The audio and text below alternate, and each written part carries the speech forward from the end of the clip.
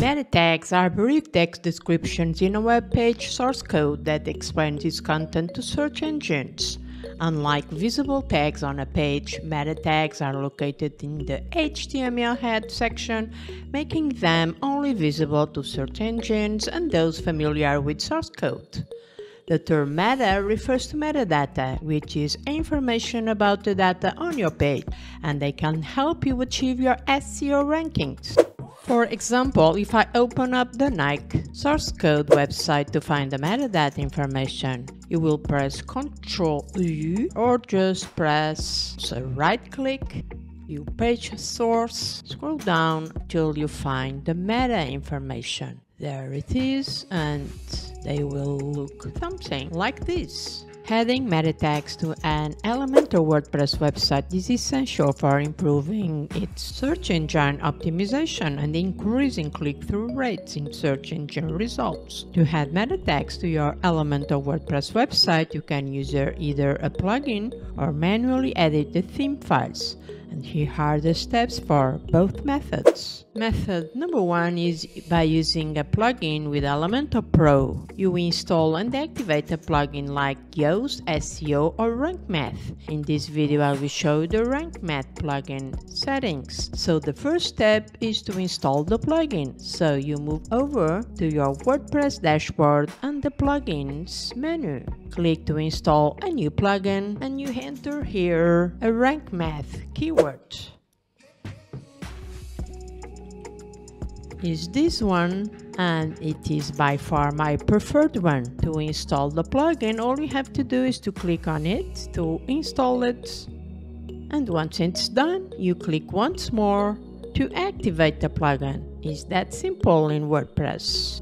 And you will enter here your Rank Math account details. It's optional, but I recommend you doing so because you are connecting your website with your Rank Math account, and with the connection you will start seeing keyword suggestions from Google right when you start typing your focus keyword, and to provide you with an idea of what keywords people are using with similar words to the ones you typed. And moreover, if you activate the Rank Math Contents AI feature, you will be able to use for keyword research in order to find relevant suggestions by using the free credits. So I go with the advanced mode to set my Rank Math settings. Click to start the wizard. This is a place where you define what is the website about. Click on the drop down to check what are the available options for you, and you should choose the one who matches your website's purpose. And there are 7 available options: personal blog, community blog,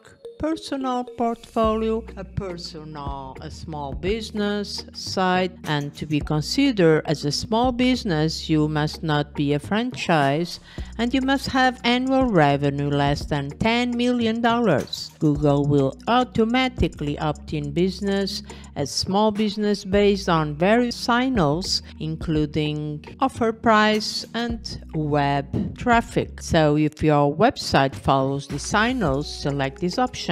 Then we have the web shop for e-commerce websites who are selling only online products, not physical ones. For this example, I will set mine to a web shop. In the business type, you can go with any of these extensive lists to match your business. There are a lot of options. In the website name, you should input the website name, of course. This is how your site will show up in search results. In this option, website alternate name, you enter here an alternative version of the site name. For example, an acronym or a shortened name. For example, I can enter here SWN, which are the initials of my website name. This option, logo for Google, is to upload your logo, and you should upload it in a square format with this dimension. And this is actually what Google uses to showcase your website next to Google search results page. For instance, if I enter in incognito mode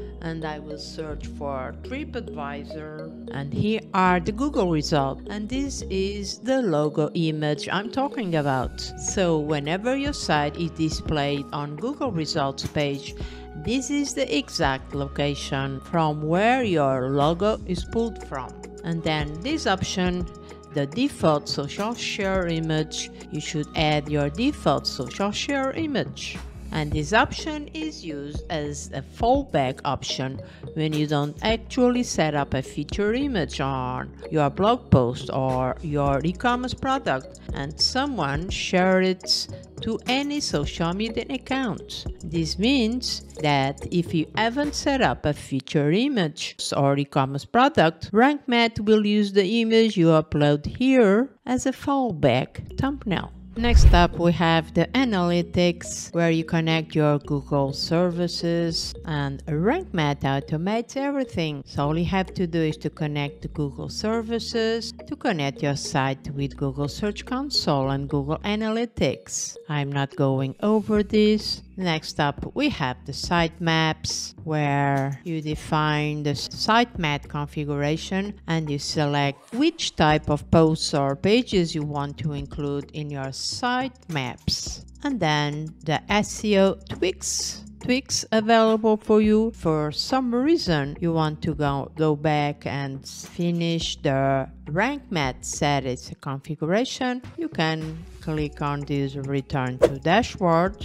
where you can use all the RankMath menu items. And if for some reason you have some people working with you as a team, you can use this alternative option under Users, Profile, scroll down to set up your RankMath configurations. You can set here the general settings. You can set up here title, the description, and images of your post used when sharing on any social media. This is the RankMath intuitive dashboard to access all of the RankMath free options, and this plugin approach is modular, meaning you are able to enable or disable the modules as you need.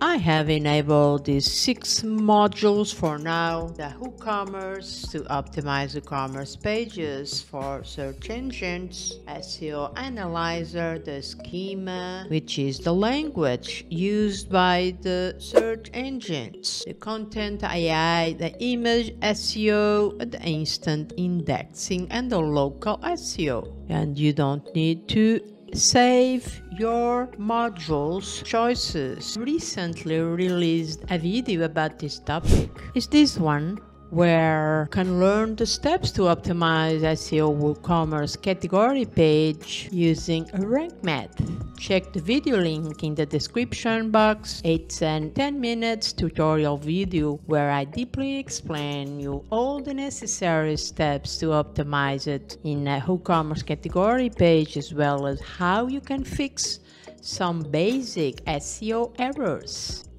Back to RankMath, I have previously decided to focus SEO keyword. Let's say I'm selling Italian olive oil. I could simply type this key phrase into Google search engine. Then you scroll down to locate the searches to this, which will showcase similar key phrases. So what exactly is a focus keyword? The focus keyword is the term you want to rank for in search engines. When people search for that term, this example here, they should find your post or page in order to rank well in Google and other search engines. You will need to do keyword research with the many available tools in order to make your life easier. One tool I use the most is the Google Planner tool.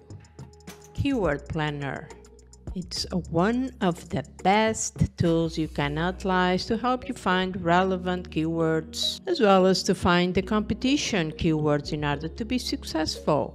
Another comprehensive SEO tools I recommend is this SEMrush, and hrefs. And now I want to mention some tips and tricks for you. So if you go to the general settings and then images, it's recommended to activate these two options, alt head missing alt attributes, HTML attributes, and for the title as well. And what it does is to display automatically all the HTML attribute that is relevant for images, as it specifies an alternate text for the images when the image itself cannot be loaded without changing the meaning of the page content. And this is key for accessibility reasons. So this means if a user for some reason cannot view the image because of a slow connection, or if he's using a screen reader,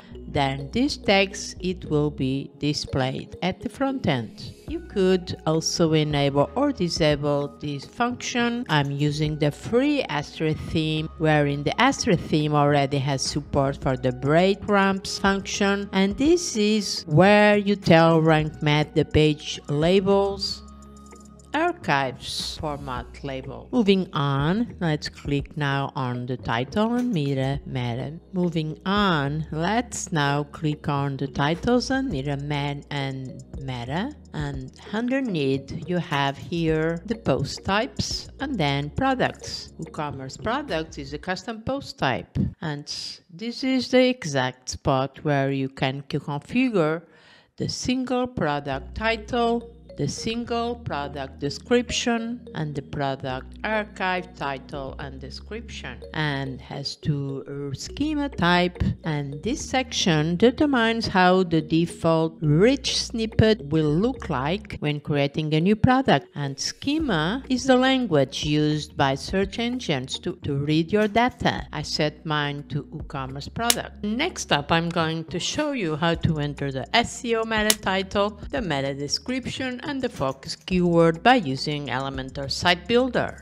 You already know what a focus keyword is, and my focus key phrase is latest women's shop, and this is the key phrase I want to target in Google search results page based in previously extensive keyword research. So I'm opening my homepage edit in Elementor, and we now have this new tab called SEO, and this is from RankMath. So click on it, and we are previewing a live preview on how the page looks like at the front end. So the title is what will show up in the first line, and I enter my key phrase. And as you can see, we are receiving a red color here, a red color flag telling me that the meta title is not properly set up in order to rank in Google. So to rank higher in Google search results, I need to add more meaningful and high words based on my keyword research. So I enter my other target keywords: